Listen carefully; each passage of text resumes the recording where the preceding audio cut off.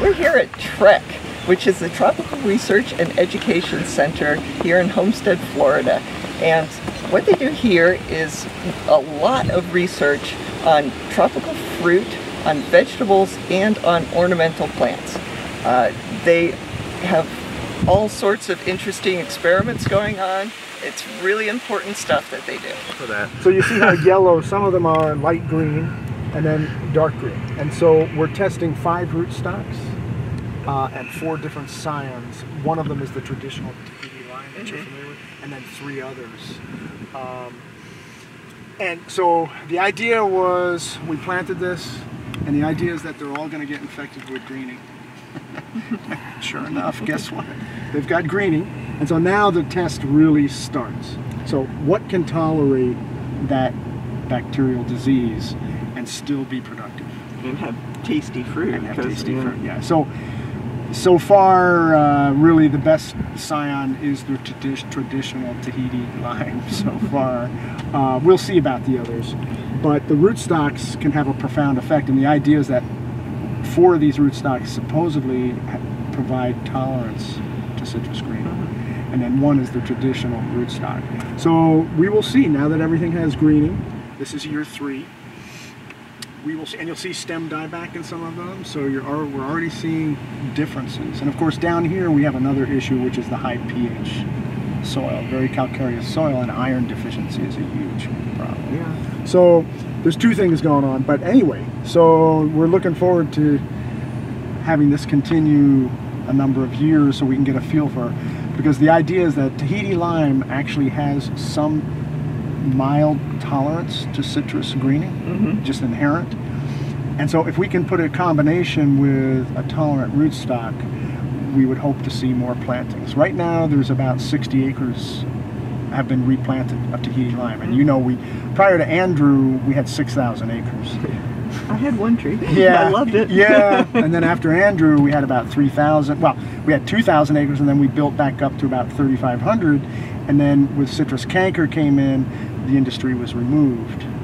And so we've been at 0, and so now we're about 60 acres. But we really need to find, if we find a good rootstock combination, we'd see more acreage come back. So have you done any experiments with nutrition? Because I thought that was the big the big mover in, for citrus greening. Yeah. So what we're doing is we're implementing a nutrition program that was suggested, that's a high nutrition program, yet you see what's going on.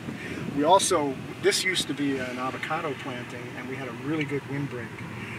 That was taken out by laurel wilt, and the citrus canker in here has now increased dramatically because windbreaks are used to reduce the amount of citrus canker, and the citrus canker causes leaf drop and things like that. So anyway, we're learning a lot of things. So is that because of the wind? Wind-driven rain.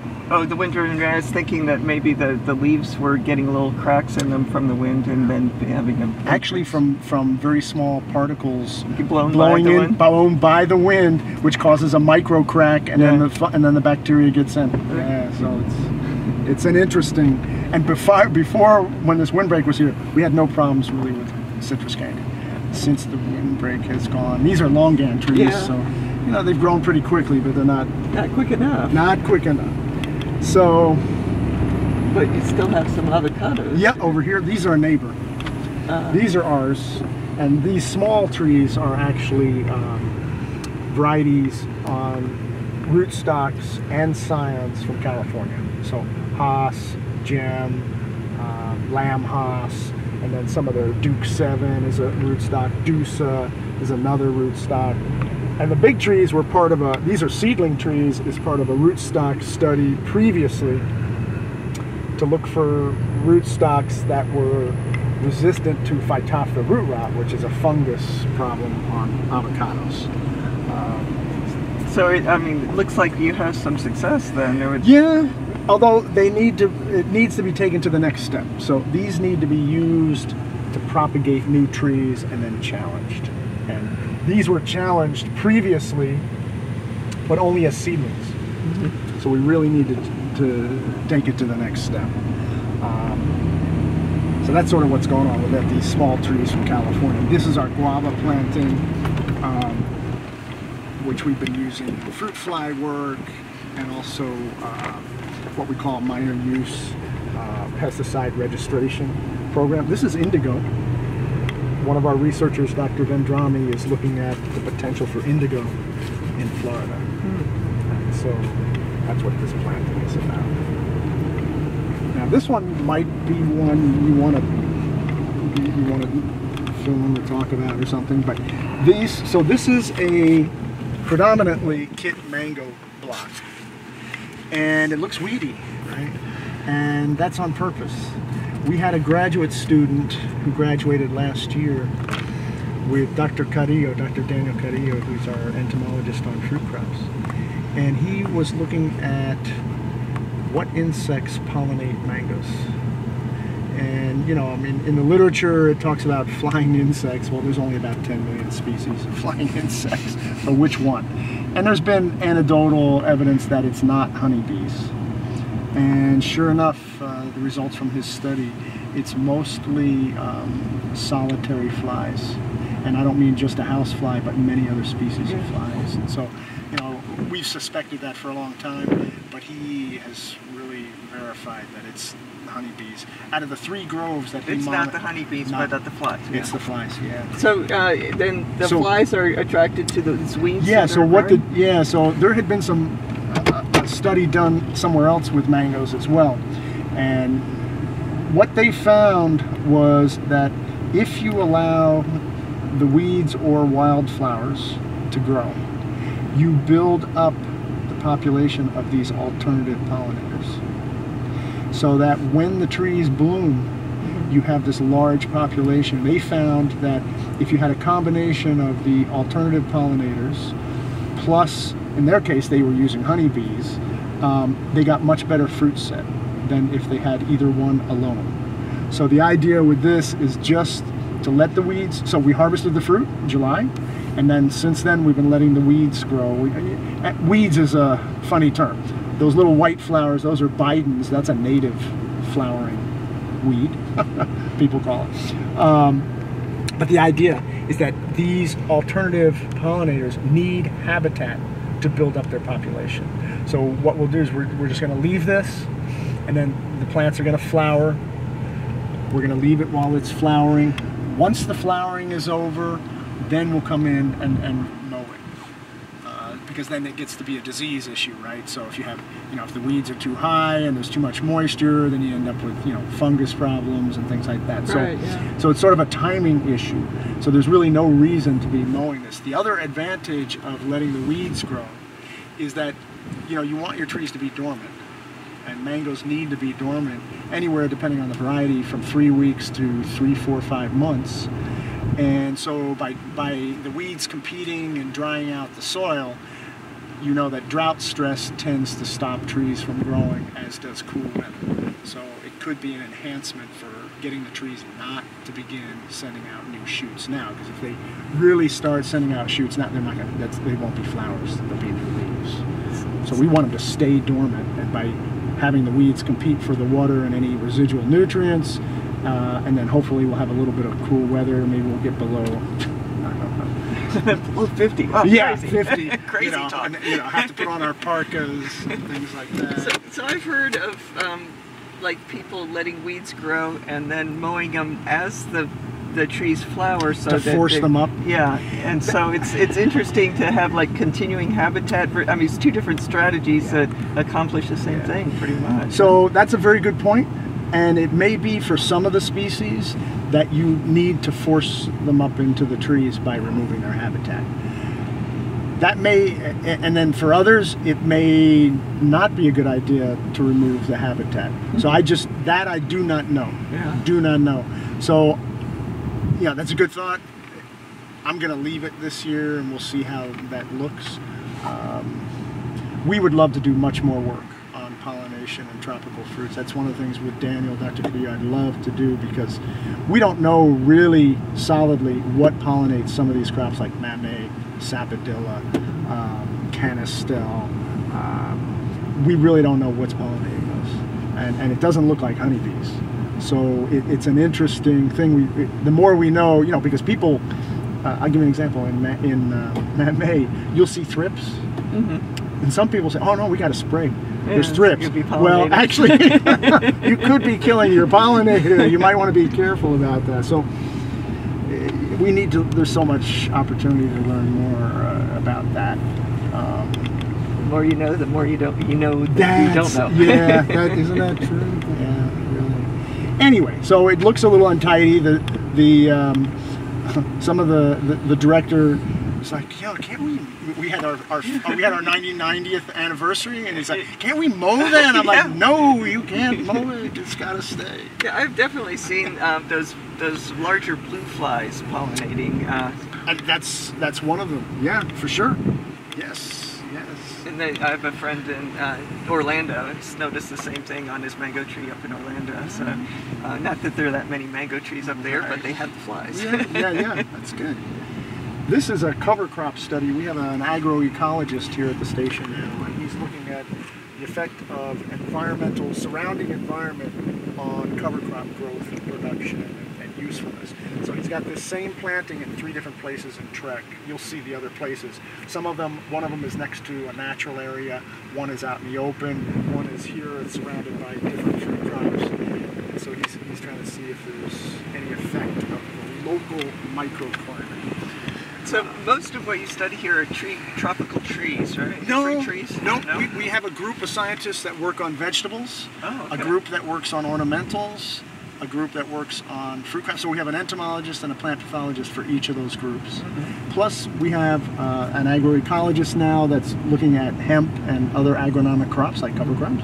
And then we also have about a quarter of the faculty that works on natural resources. So Everglades restoration, coastal ecology, things like that. So there's really, 4 different groups. But there's a lot of interaction among the groups. This is an old avocado planting. You see some missing trees, things like that. We're going to be using this in some new work on laurel wilt. So these trees may not be here next year, because we're going to end up killing them probably. But that's why they're here, right? It's better than the growers feel. So here's some of the tomato research that the plant pathologist is looking at. He's using some things he's calling it sounds funny, but very small molecules to control some bacterial diseases. As far as I know, most molecules are pretty small. I haven't heard of any real big molecules, but ones that I can see with my eyes, but I'm just kidding. But that's what he's looking at there. These are more guavas. This is Barbie pink. You might have heard of Barbie. Supposed to be pest resistant. Yeah. I'm not. You're not totally on board there. We're getting ready to put in more passion fruit. That's what the holes are, and pitaya. We're going to put in more dragon fruit. And so this is. How are you growing your dragon fruit? Are you using cables or posts or what? Well, we have poles and tubing on a planting. I'll show you. It's a real small plant. These are going to be the one on the other side of this planting of Jatropha. That's a biodiesel fuel crop. Those aren't dead plants. They haven't leafed out. Yeah, they lose their leaves in the winter. But the pitaya will be on poles. We're going to go to a pole system. Great. These are longans, so we have 4 different varieties of longans for some of the work we've been doing. Lychees as well. We've been working on that lychee mite. So on the right-hand side are all seedlings, papayas on the right there. On the left-hand side is a comparison of 2 varieties. The ones with the purple stems is a genetically modified papaya. So TR Honey or? It's one we produced. Oh, okay. And so, the major disease of papayas is the papaya ring spot virus, right? So usually what happens is you grow papayas, even the tolerant ones like Red Lady or Tainung number 5 or number 1. And the plant does okay for the first year, 18 months, maybe 2 years if you're lucky. And then the virus gets the upper hand and you pretty much need to replace the planting. And it's, it costs money to replant papayas. So you're looking at, $6,000, $8,000 an acre if you're putting it on plastic and drip. So long story short, about 10 years ago, we decided to start a breeding program, which has started with funding from the Tropical Fruit Growers, Tropical Fruit Advisory Council. And so it was to create papayas that were resistant to the virus. So we did some genetic modification and came up with papaya accessions or lines that are resistant to the virus. So I've had papayas in the field, not this planting, but other planting, 7-8 years, no virus. So that's the idea. So what we're doing now is we're getting ready to take enough data and get enough information to start offering them. Hopefully we're going to get them patented and then offering them to the industry if they want to grow them. And I know GM can be controversial, but it's basically the way we did it and the way this one works, it's like a vaccination. So we took a little piece of the protein coat off of the virus. You know, most viruses have a protein coat. So we took the protein coat off, inserted it into the DNA of the papaya, and then grew the papayas out, made crosses with other varieties, and then that's what you see here. So what happens is now when the aphid transmits the virus to these plants, it can't replicate the virus. And so the plant doesn't get the disease, basically. So all of these have a non-transmittable virus in them as part of their, incorporated into them? Well, actually what happens is they have the coat protein in them. And so what happens when the virus with the coat protein gets into the plant, right, by an aphid feeding on the plant in the cellular system won't let that virus replicate. It starts to replicate and then it gets stopped. It's like, you know, you're typing something and all of a sudden there's a whole bunch of T's and then all of a sudden it starts typing again. And so it goes, and then, I can't go any further. So it doesn't replicate the virus. So that's the idea with it. So we'll see what happens. So hopefully the fruit tastes good too. Yeah, so. Because it'd be hard to sell the plant. That's right, but the fruit is even more, yeah, exactly. So we have 4 basic lines. This purple stem we call the T line, but we have other ones as well. So hopefully we're going to be moving ahead with some grower testing in the near future. Let's see if I show you some other stuff. Hey Sarah. So this is sort of the initial breeding program, but we also have more papayas out there in the field, and this is sort of out here to the left is the 2nd generation of plant breeding. So what we're doing, the varieties that we're developing are mostly the Maridol or Formosa type, the long elongated type. Dr. Chambers, this is a collection of different papaya varieties, part of it. But the new plants, he's incorporating the resistance that we have for the virus into the solo types. And so hopefully next 3-4 years, we'll be able to offer solo type papayas that are also resistant to the virus. And I think that would be a big boon for development of a redevelopment, let me put it that way, redevelopment of the papaya industry down there in South Florida. So we'll see how that goes. But that's what's going on there. That's a collection plus some evaluation plots. There's mites that attack papayas, the leaves, and we've been controlling that with a biological control, Botanigard. And in the past we've used Swarovski mites, which is a predatory mite that feeds on the pest mite. Is that from the famous Swarovski crystal family? I don't know. Oh, okay. That I don't know. I just met somebody who worked for Swarovski's crystal, and so it's like that's like, oh, and they have a mite division also. That's funny. Oh, God. This is one of our sugar apple plantings, and we've been doing a lot of work on pollination of sugar apples, and both natural and artificial. And you know, there's no really sugar apples on there anymore, but that's why we've been using this. So this, I would love to get more students to try to finish up the understanding and improving the natural pollination system. You know, it's pollinated by beetles, right?